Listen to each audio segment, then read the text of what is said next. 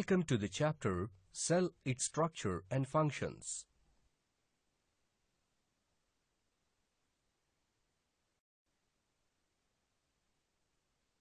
Here, let us perform an activity to observe chloroplast in algae.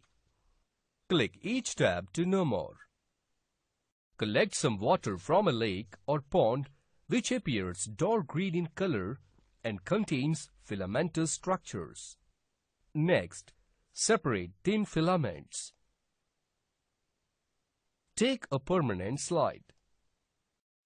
Place few filaments on a slide and cover it with a cover slip.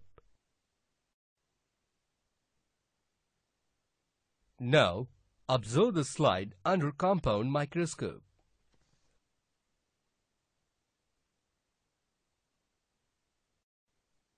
Large numbers of ladder-shaped structures are observed from microscope.